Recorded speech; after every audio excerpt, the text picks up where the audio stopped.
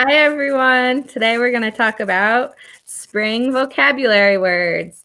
I'm going to ask Miss Curtis a question, and she's going to answer using a complete sentence. See if you guys can do it at home.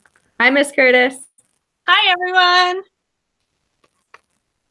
All right, let's start.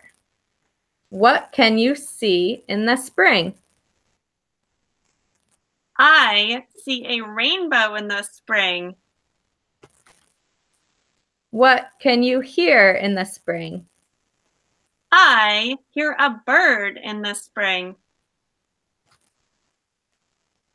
What do you touch in the spring?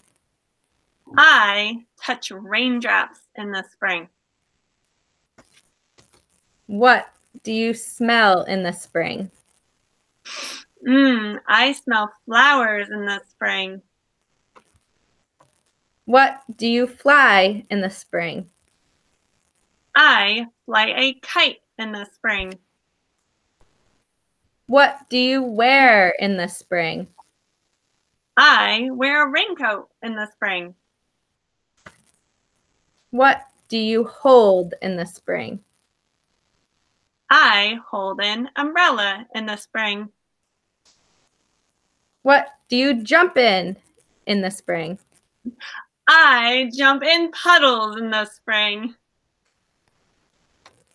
What can you see in the spring? I see sunshine in the spring. What do you see in the spring? I see a nest in the spring. Great job, Miss Curtis. I hope everyone practiced at home too. Now I want you to look out your window and come up with 5 things you can see in the spring. Remember to try to use a complete sentence. Miss Curtis, can you give an example? Oh, yep. I'm here. I'm looking out my window. Let's see. I see the rain in the spring. Good job. All right. I hope everyone has a great day. Bye. Bye, everyone.